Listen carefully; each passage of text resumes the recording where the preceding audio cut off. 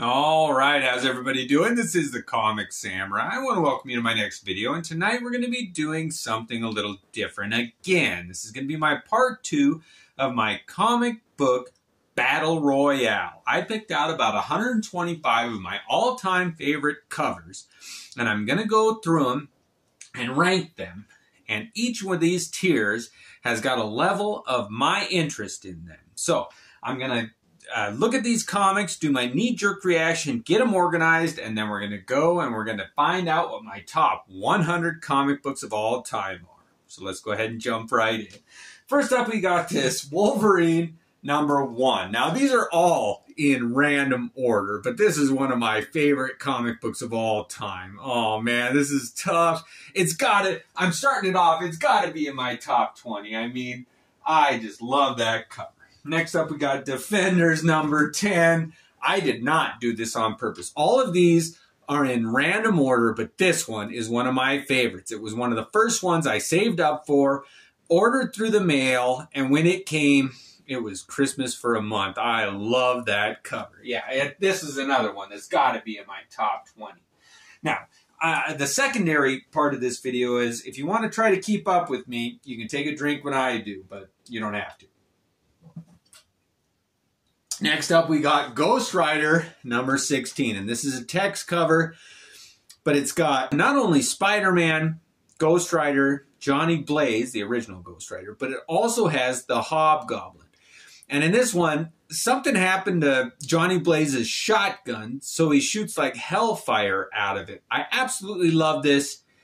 It's got to be in my top 50. I love that cover.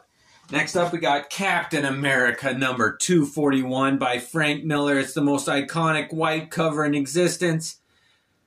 Oh, man. The story inside was so bad, though, and the art inside. And top 50 again. I'm sorry. I would have put it higher if the story wasn't so bad. I hate to badmouth any comic book, but, man, you see a cover like that with Frank Miller, and then you open it, and you're like, that's not Frank Miller art anymore. Next up, we got Incredible Hulk 125. Oh, man, I think this is a Bronze Age, and it sums up what Bronze Age covers are. It's my favorite. Man, I love that. Covers everything. Top 40 at least. I love that comic. Oh, man. I really do like that one. Next up, this is tough. Classic X-Men #30. I remember buying this off the rack, and the one I got was all messed up. It didn't have good colors on the cover, but it's humorous. I forgot to point out this image of Banshee with the screwdriver. Like, should we fix it? There's so much humor in this one. It's got to be in my top 40. I love that cover. Next up, Amazing Spider-Man #324, and this is one of my favorite Todd McFarlane covers from his run. Oh, those hands, Sabretooth, the villain, spotlighted. Oh, man. The only beef I have with it is I had one as a kid that I really read, and I was in terrible shape. But this one, it's got to be on the bottom tier. It's going to have to fight to stay in the run. I don't like covers that feature villains, usually. I usually like the heroes, and it takes something special for me to choose a villain cover. But this one is Marvel Team Up #117, and it's my all-time favorite Spider-Man Wolverine cover. Bob Layton, the perspective, top 40. Yep, that's got to be top 40. Oh, man. These are all so good. Next up, Fantastic Four #243, my favorite Galactus, John Byrne, Fantastic Four cover. There were so many in his run I wanted to use. Oh, man. Oh, man. Top 60. Top 60, and like 63, 64, it's going to be in the top. Oh, okay, all right. X-Men #213, something has to give. This is an Alan Davis. And if they didn't have this green and pink here with Cyclops, it would have been so much higher. But I take everything into account when I'm measuring these comics. The trade dress, the story inside, my history with it, the nostalgia. So this is gonna have to fight to stay in it, just because of the trade dress. Isn't that crazy? Next up is Web of Spider-Man 29, one of my favorites. if not my favorite, black costume Spider-Man cover. I tell the story all the time. My puppy came into the room and jumped on all my comics when I had them out after getting a mail order, and she put a paw print on this one, but I kind of like it more because it has that paw print on it. This has got to be my top 50 above. So let's go here, and then it can fight its way and figure it out. Next up, we got V for Vendetta, number 8. And this is one of my favorites. It's a David Lloyd cover. And it sums up everything I loved about V for Vendetta. They didn't include this scene in the movie, though, so it pissed me off, which makes me kind of like this cover more. I love the blue. Top 90, at least. It's going to have to battle to stay in it. Sorry. Oh, man, this is tough. Next up, Detective, number 578. And of all those year 2 covers by Todd McFarlane and Alan Davis, this was my favorite. But it's better as a set. On its own, it's going to have to fight to stay alive. Next up, we got Silver Surfer number 75. Oh, I love this cover. I love it. Oh, it's like holding something electric, like just a live wire. Oh, man, the lights. I almost like it more than Silver Surfer number 50. This has grown on me so much. I don't really remember the story so much inside, though, like I do on Silver Surfer number 50, where he finds his mom dead in a bathtub.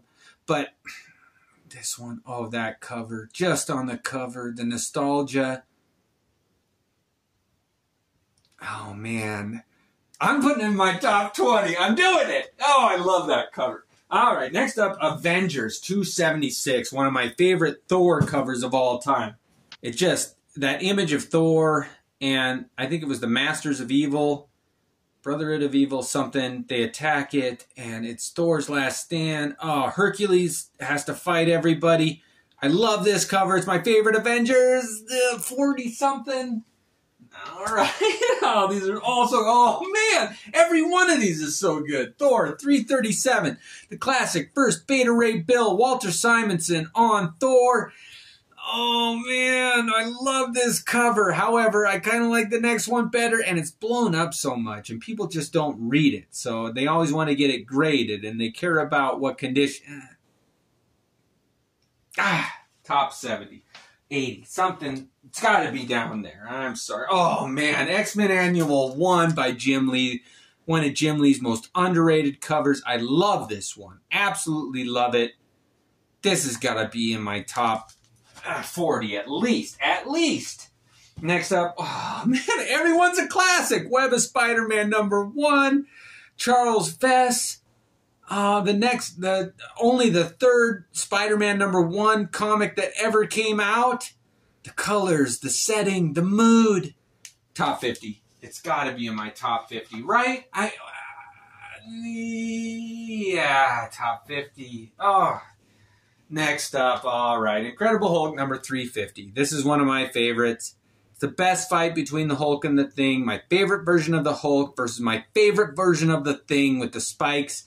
It's controversial, but I loved them when they were in that version, each of them.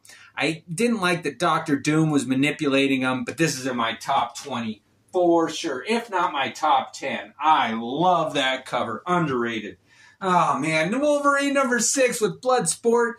And Roughhouse, the black cover. This is when I was really getting into Wolverine at the peak. It's got to be top 40 at least. I love that comic. Next up, Miracle Man, number 15. That Toddle Bean, Bissett, Alan Moore. Oh, and it's so graphic. It's such a, the cover inside, Kid Miracle Man killing everybody, and here, but the cover, geez Louise, that's got to be in my top 80. Next up, X Factor number 32. This is a Stephen Lightly cover. Oh, I love that image of Thor and Cyclops. You never see those two go up. And look at that thumbnail. It was before McFarlane started doing it. Oh, I love that image of Cyclops there. That adds to it. Even the thumbnail, if it's good art, I'll take into account. Top 50. Yep.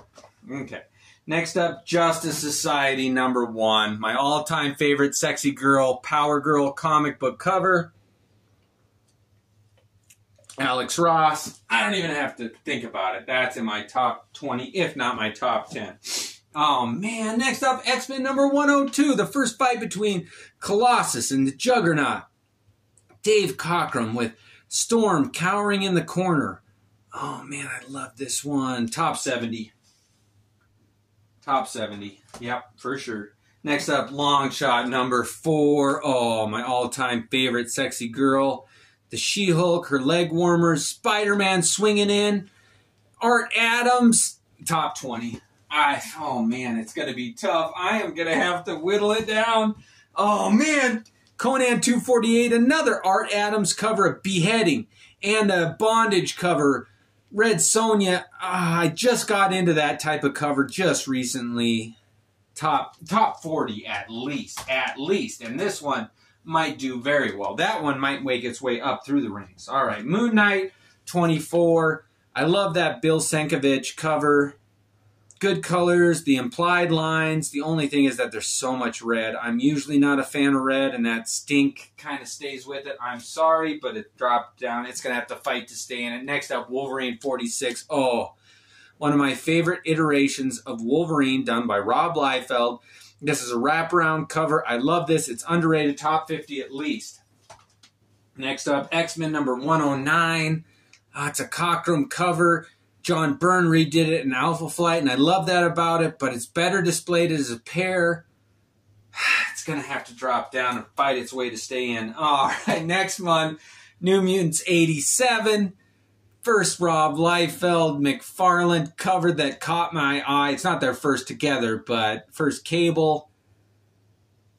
I found this one. I remember seeing it on the wall. I went to this comic shop and it was there, and I said, if it's there still today, I'm going to buy it. And I did. I paid $20 for it. Ooh, top 70. I hate to do it. Oh, I hate to put that so low. But next up, Ghost Rider 15, the glow in the dark, my favorite gimmick cover.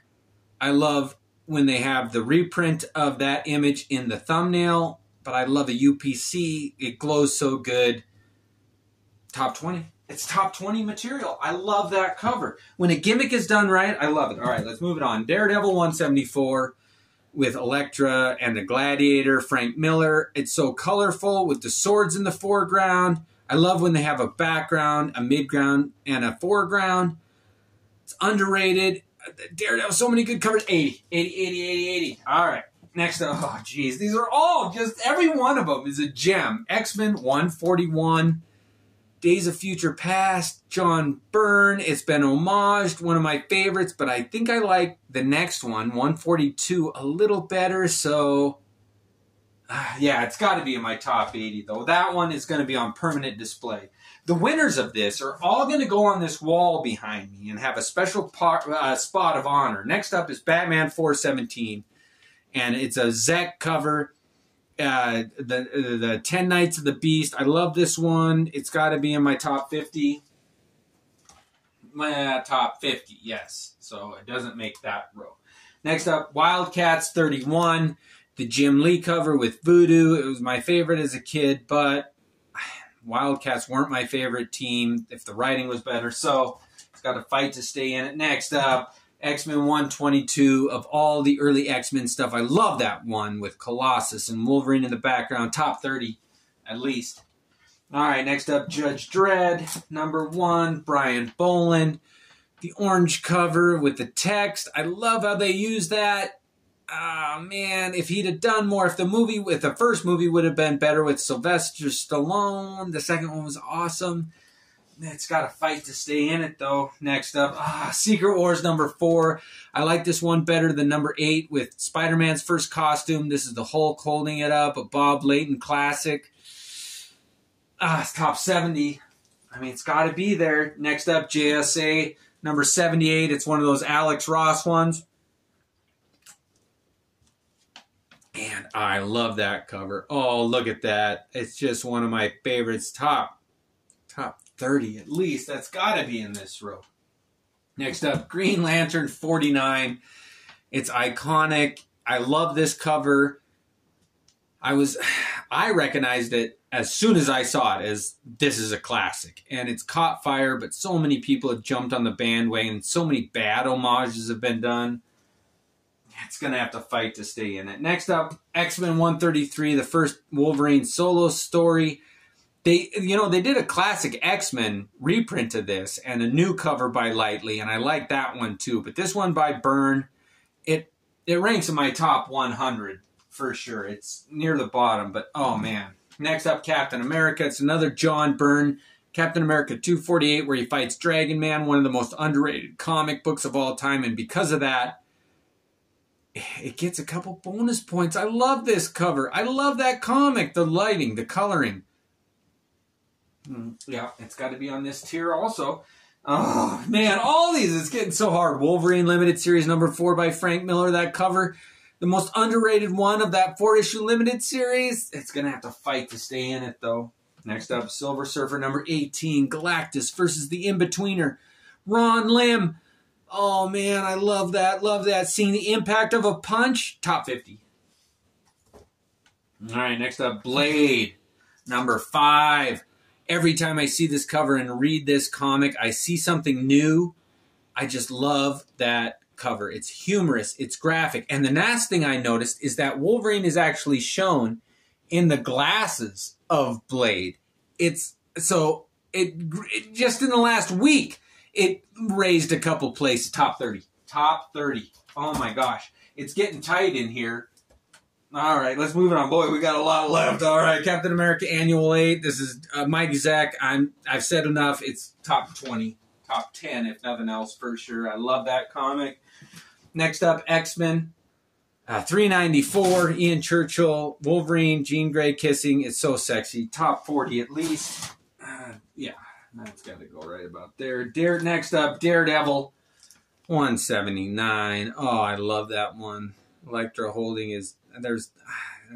when I was a kid, my friend loved this one. It's got to be like in my top 80, that's for sure. Action Comics Annual 1, Art Adams, my all-time favorite spooky story. I read this one every Halloween, top 20. This is top 20 for sure. Next up, X Factor 39. I love that cover. It's a Walter Simonson. It was the last Inferno one where they finally defeat Mr. Sinister. Top 40 at least. At least. Oh, I love that one. Next up, X-Men 162. My favorite Wolverine story in the X-Men. But the cover, that pink, it's got to fight to stay in it. You're going to have to earn your place. All-Star Squadron, number 37, Captain Marvel versus Superman. That's going to have to fight, too. I love when they fight, and that's my best image of them fighting. But, all right, Amazing Spider-Man 281, my favorite story in Spider-Man. I forgot to mention in the last one that Hobgoblin and Jack-O-Lantern fight in this one, too. So, it's just battles galore. Hydro-Man fights Sandman, and all these villains fight Spider-Man with Spider-Man in his black costume. On that cover, it's got to be in my top 30. I love that cover. Underrated. That is a great comic. All right. Next up, Wolverine number 7. This one I like better than that other one with the Hulk and Wolverine. It's got to be in my top 30, man. I love that cover. Next up, oh man, X-Men 140, where they fight Wendigo. Underrated. One of my favorite John Byrne, top 50 at least. I love that comic book. Next up, Batman 244.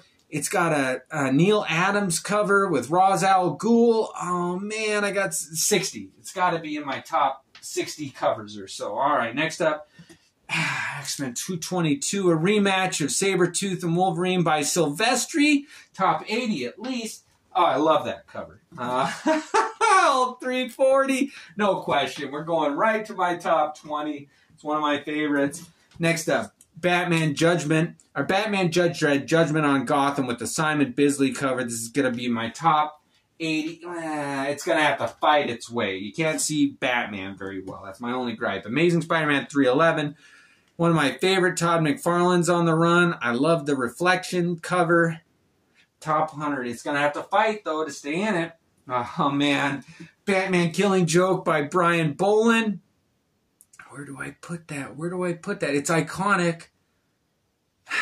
But it's going to have to fight. Next up, oh man, Detective Comics 400, another Neil Adams. It's a classic. The color, the lighting. This has got to be in my top 50. Yeah, top 50. Let's put it over here. Top 50. All right, next up. Oh man, all these, this is so hard. X-Men 212. One of the best black covers. First fight between Sabretooth and Wolverine. Barry Windsor Smith cover. I think it's Leonardi. Inside. Top 20. 25 or so, so it's going to drop down a bit. Savage Dragon #1 of all the Image comics, #1. I usually display all of my Image #1s over there on that bottom shelf. This one, I love it. Of all of them, it's one of my favorites. It's going to have to fight, though. Eric Larson, you're going to have to fight. Oh, man, Miracle Man 21. Evelyn Cream there on the cover with the sapphire teeth. I love the glow of those teeth. Top 20. I absolutely love that cover. Next up, we got Amazing Spider-Man 300. It's always been a favorite of mine. There's a story how I got it. Yeah, top 20. Next up is Batman 366. A Simonson cover. I love how he used the type with it. It's iconic now. Yeah, I'm going to have to put it in my top 80 or so. Oh, man, Crow #1. J.O. Barr. The Crow right there on the cover. Top 20. That's easy. All right, hopefully these other ones are easy. No, X-Men 112. The tension in that one. Done by Bob Layton and George Perez, I believe. Yeah. Pete, I just love that one. It's one of my favorite. Top 20. Oh, man, I got too many in my top 20. They're going to have to filter down. Green Lantern #47. Oh, the return of those two. I love it. All right, we're going to have to, something's got to give. Oh, X-Men 268 with Jim Lee, one of my favorite X-Men covers. And it's got to be in the 70s. Next up, we got Fantastic Four, #348, Art Adams. Oh, it's my favorite of that 3-part series that he did. Oh, that's got to be in my top. Yeah, top 70s again. Next up, all right, here we go. Amazing Spider-Man #301. My second favorite. It pairs well with Amazing Spider-Man 300, but it's going to have to fight to stay in it. Heroes for Hope #1, Art Adams. It's one of my favorite Art Adams Wolverine covers. Top 40 at least. Yeah, top, man, oh, yeah, right about there. Right in the middle. All right, next up, X-Men 277, Jim Lee. Gambit, Wolverine. I redrew this one. Any comic that I loved enough to redraw, it deserves to be in the top 40 at least. All right, next up, Web of Spider-Man #32. My favorite of that, Kraven's Last Hunt. Mike Zeck. Spider-Man coming out of his grave. It's going to have to fight to stay in it, though. Oh, man. Okay, What If #7, Wolverine, Liefeld is my favorite iteration of Liefeld with a gun, smoking a cigar. The lighting, top 20, easy. All right, next up, Spider-Man #1. Now, I went through all the Spider-Man #1 versions that I have. The gold. I don't have the platinum, which is about the only one. But this was the direct sales that was sold in the poly bag. And it's the black cover, and it didn't have a price there. And I like all of the elements on this cover the most. But it's got to fight. I'm sorry, it's got to fight. Last one. Next up, Champions #10, where Ghost Rider is putting his flame onto Hercules and his Hellfire. That's what it was. I can never remember what it's called. That's one of my favorite comic book images, 30 or so. So it goes here. All right. I am going to go in my next video and water them all down so that we can do top and work our way from the bottom and rank every one of these. We'll have a heads-up battle between all the other covers now that we have them organized. And I'll get rid of the bottom ones on the list. We'll just focus on the next 100. We'll go 100, 890, 80, all the way up. So, and this is a lot of fun for me, and if you were keeping up, you got one more coming. Catch me next time, and we'll have the brackets up, and we'll go all through these, and we'll figure out what my top 100 comic books of all time are, and especially what my top 10 are. So thanks for joining me. Catch me next time. Thanks again.